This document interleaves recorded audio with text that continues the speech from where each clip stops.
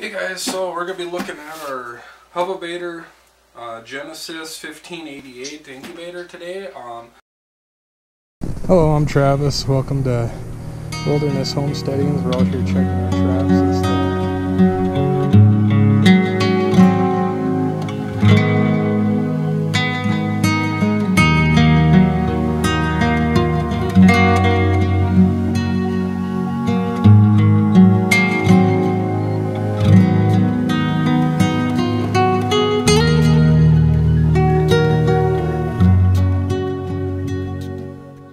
I've opened the box just enough to take the instructions out, and I'll tell you what, the instructions are nice. They're colored,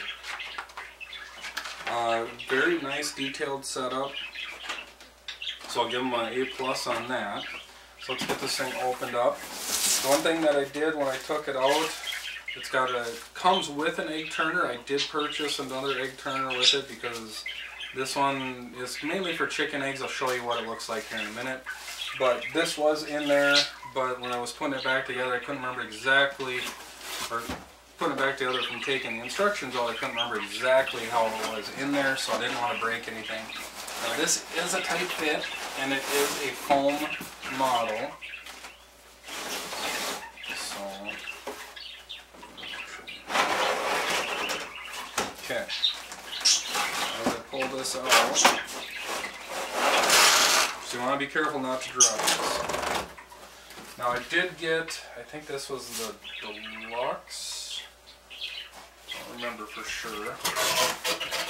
Yeah, the deluxe kit. That there. So, with the deluxe kit, it comes with the flat. This is your egg turner. I'll show you how it goes. This goes with this piece. You got the bottom rail. We have, I think this is the Incubrite, Incubrite egg candler, so that's cool.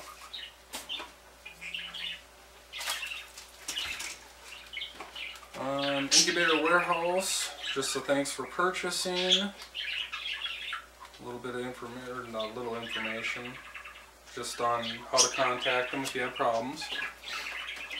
We've got our water tray. Now this has 4 troughs in it. We're labeled 1, 2, 3, 4. Now, per the instructions, when you're doing your first incubation, you fill trough number 1, and when you go into lockdown, you fill trough number 2. That being said, like Zach at My Shire Farm say, never trust an incubator, so I did buy a Govee little hydrometer thermometer, so I can put in here when I'm testing it to make sure that it's correct. Little hatching tips, that's nice. Plastic wrap to protect it.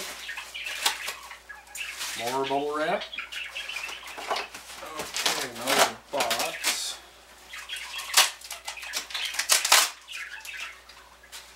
I'm assuming this is probably the power cord.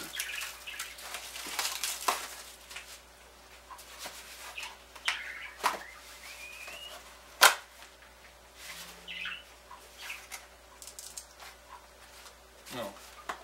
Helps to open it up, right? Yep, power cord. So if I remember right, reading online, this was a 12-volt system that it gets reduced down from your regular 110-volt house electricity down to, yes, a 12-volt. So that being said, it's kind of nice because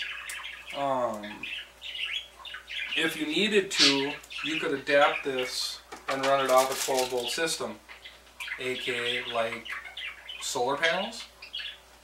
So I did find that interesting. So now, but the only thing I don't think is that this egg turner.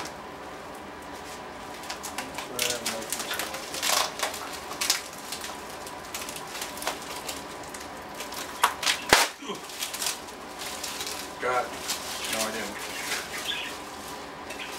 Grab another knife. Okay. I don't think you can hear me. My wood stove just kicked on, so.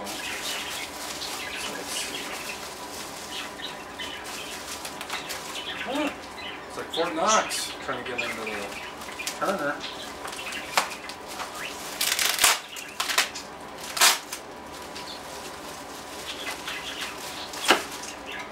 Yeah, careful. Just take out my, oh yep, so this is 12 volt, or a regular 110. Comes with a manual, a little screw. So I'm going to put all this right here for right now. Alright, that's all set up, get rid of that. So, we'll lift it off.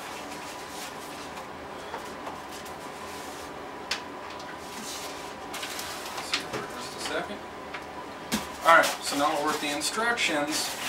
It does have 3 sides are smooth and 1 side is notched. So when you go to put in your tray, you want the tray with the numbers on the right hand side. Put that down. Then we put the plastic mat. The one thing that I will say that I watched a lot of videos, if you go to one of the big box stores, they have like the real soft foam drawer liners that are kind of grid work like this. I plan on putting that over the top. I guess it's supposed to help with splay leg and quail and that kind of stuff, so just a little tip. So got that in. Now for the egg turner that comes with it. Uh-oh. What do I do with that? Oh, there we go. So now I'm going to show you how to assemble this and then I'll get it plugged in. But make sure you don't lose your little screw. And it's a very simple egg turner. I just got to figure out which side it goes on because there's a specific side to put it on. And I think it's here, but I want to make sure for you guys.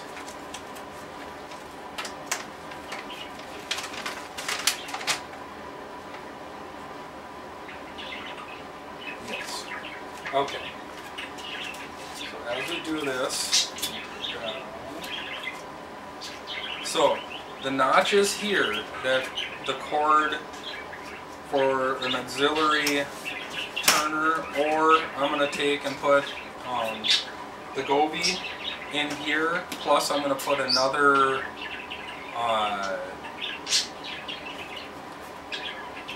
just a meat thermometer in there to double check the temperature. But this is going to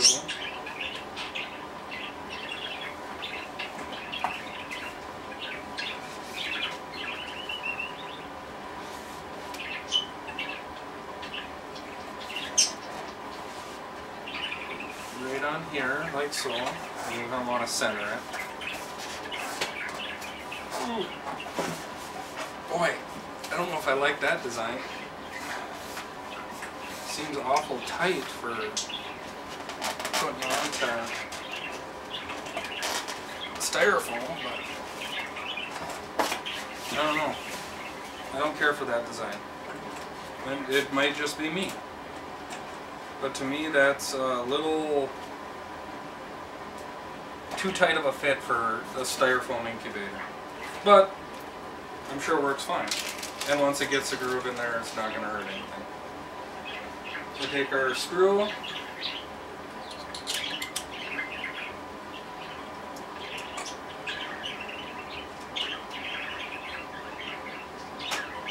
pop that in there, and that's what it's going to look like as far as having the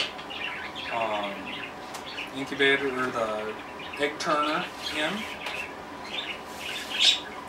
And I will be doing a video of the motion. I'm going to do a time-lapse video.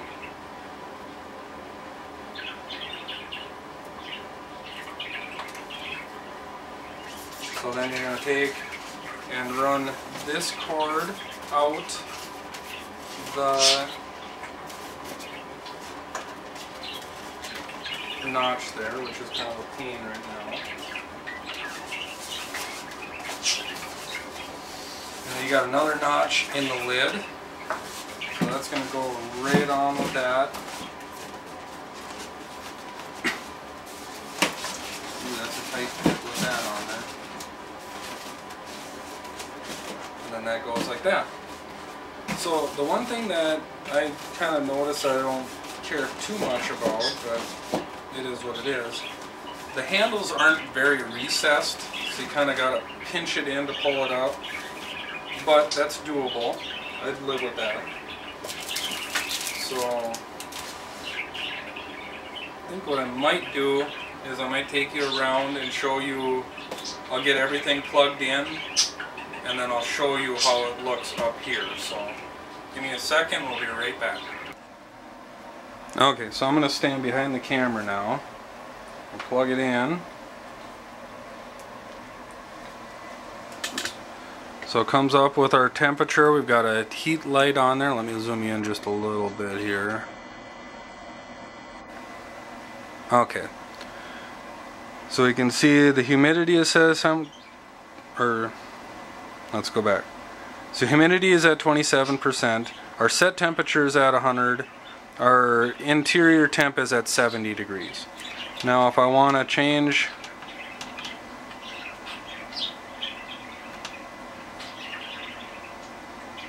so I can change this up and down from the preset. So I believe it's, I got to do a little bit more research, but 99.5 degrees is what you wanted interior for the for quail eggs. We do have a vent. We got one vent here. Back you out.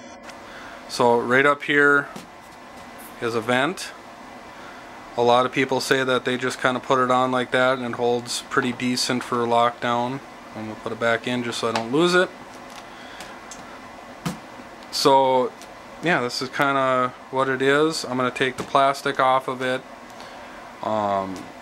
get it so that we can see through it, and then I'm going to set up so that you guys can kind of see the rail movement or the turner movement, and I'm going to show you one other thing real quick, so hang on just 1 second.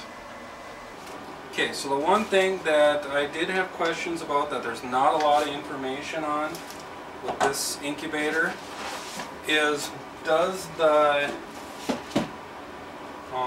Little Giant 6300 series egg turner fit into the Hova-Bator? Like I said, I don't have the Little Giant or the Hova-Bator egg turner. It's yellow. I did read a bunch of reviews that I didn't care. They said it wasn't the most sturdy and it was easily broken. I did read a lot of good reviews on this egg turner, which is the Little Giant egg turner. So I'm going to take this, and as you can see, it fits right down inside there perfectly. No issues whatsoever. I will put on the end of this video a time-lapse video of this turning, and yeah, I'll put the lid on it real quick for you just to prove that it does what it says it's supposed to. So you make sure you run that out the notch right there. Grab this piece, put it in, make sure all the cords are in. There we go. Just like that. So there, all fits in there nice and snug. No worries about that. So I hope you guys enjoyed the video, and I look forward to making more for you. It's coming soon. We're going to be having a cooking channel set up. It's going to be Whispering Pines Catornix Quail. I'll put a link to the YouTube channel. I might put some of these videos on there just for informational and that. For people getting into quail that want to grow them and learn how to cook them. So here in a few weeks we'll have that all set up, ready to go. But for this video, from my family to yours, God bless and stay safe.